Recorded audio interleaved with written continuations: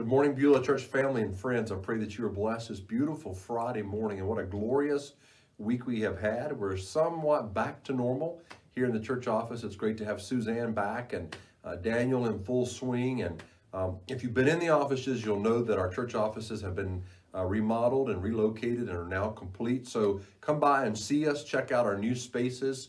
Suzanne in her new administrative space, Pastor Daniel and I in our new offices.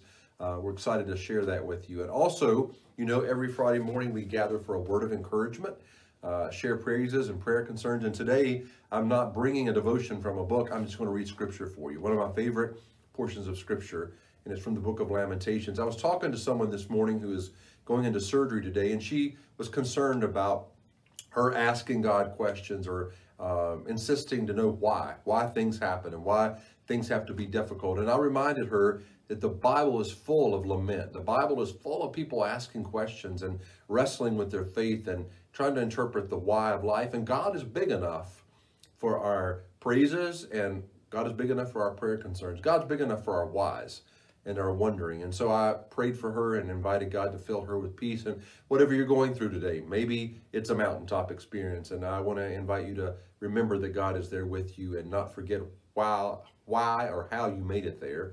But also, if you're in the valley, maybe encountering surgery or difficult recovery from surgery this week, or you're just feeling down and depressed, and you're asking God, why? Why, God, is this happening to me? I want you to know that God is big enough, and He's there with you to answer that why. So from the book of Lamentations, this is one of my favorite portions of Scripture. And if you know me well, I have a lot of favorite things. And this is one of my favorite things. Lamentations chapter 3, verse 22. Through the Lord's mercies we are not consumed, because God's compassions fail not. They are new every morning. Great is your faithfulness. The Lord is my portion, says my soul. Therefore, I hope in God. So whatever you're encountering today, maybe a mountaintop experience, God's with you. And He wants you to be reminded that you didn't get there alone. It's in that gifting of everyday life, of His compassions and Him never failing, that you made it to the top of that mountain. And you're rejoicing there in that spot. Or if you're walking through the valley, remember the words of David. Yea, though I walk through the valley of a shadow of death, God, you're with me. And so whatever you're encountering today, whether lamenting or rejoicing, God invites us to know that God is present. God is with us, and He can handle whatever it is we bring His way. So be encouraged today and be blessed on this Friday as you begin a brand new weekend. And know that God is with you, and He can handle what it is you ask Him, bring to Him, or want to know this day, because He's wonderful. God is a wonderful God, and we're thankful. So I pray that today already you've been encouraged by a brand new day that God's given you. And for that reason, we choose to rejoice.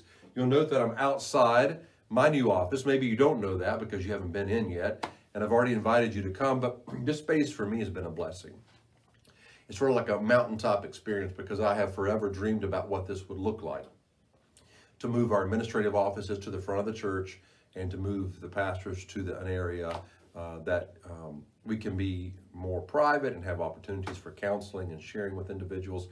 So I thank God. But even in this week of me thanking God and seeing all the beautiful things that have happened, I've had low experiences where I've been saddened or received news that made me sad, or have a child who's been sick, and thinking about the future of the church. And so I have to pause today and say, God, I thank you for the mountaintop experiences of this week. I'm sitting right in the middle of it, and I'm thankful. But in my heart, I'm also burdened. And I come to you and ask you today, God, give me an opportunity to understand the why of life. And maybe not the answer, but just your presence is all I need today. So I pray that you'd be encouraged, that God's presence is your gift in this day. And the writer of the book of Lamentations invites us to rejoice that God's mercy is new every single morning. We come together on Friday mornings to hear the good news and also to share prayer concerns. You should have received an email yesterday afternoon from Suzanne. If you're not getting the church-wide emails, we need you to give us a call here in the church office at 804-275-2325. And Suzanne will get you on that mailing list so that every Thursday you get an email with updates for the church calendar, announcements for the week's worship services, and prayer concerns. So if you're not getting that, reach out to the church office and we'll get you connected. But a couple of prayer concerns I want to share today. We want to pray for Dale Childry's family. Dale asked prayer concerns to be lifted up for her niece Laura and for her sister Cindy. We pray for Sue Jones, the cousin of Jeremy Skaggs, And we also pray for David Van Warmer. He's a young man that reached out to us this week in need, and so we were able to assist him through our pastor's discretionary funds, but he needs direction in his life. And so we pray for David today. For Mary Ann Huban with a broken wrist, who's recovering from surgery. Walt Hayden, recovering from a broken ankle. Haley Cole, recovering from hip surgery. So all of these people who are recovering in our church today, we lift them before the Lord. And we also remember to pray for Della Delbridge, our sister in Christ, Doris Hobart, and Bobby Hudson. These are all individuals who need our prayer today. Maybe they're in the mix of a valley experience, and we want to lift them before the Lord, that they understand that God is with them even in that experience today. So let's go before God in prayer, and then we're going to close with a couple of announcements. Let's pray together. God, you are so very good to us. Your word encourages us even today in the book of Lamentations, which literally means our lament. God, we come before you and we acknowledge that you indeed are our portion. You are all we need, God, whether we're in the valley or on the mountaintop, God, we admit that we need you.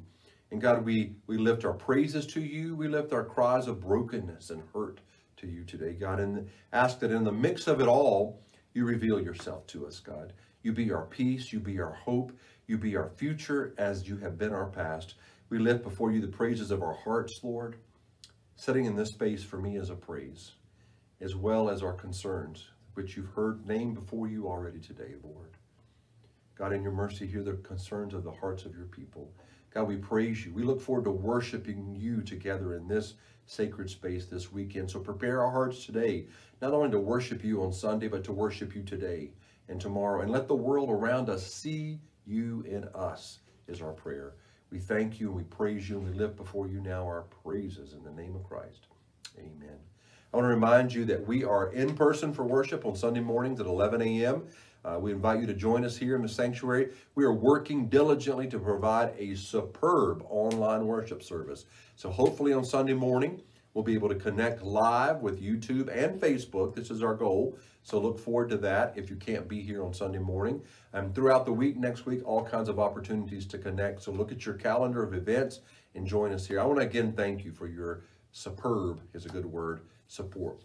Always faithful, praying for the church, supporting the church in your time and your talents, lifting before the Lord opportunities of service. You're always faithful, and for that I'm thankful. And I want to thank you for your financial support. Being able to do what we want to do and what God wants us to do is an important part of life and ministry. So thank you for your financial support. Know that we love you, we're praying for you, and we hope to see you soon. Bye-bye.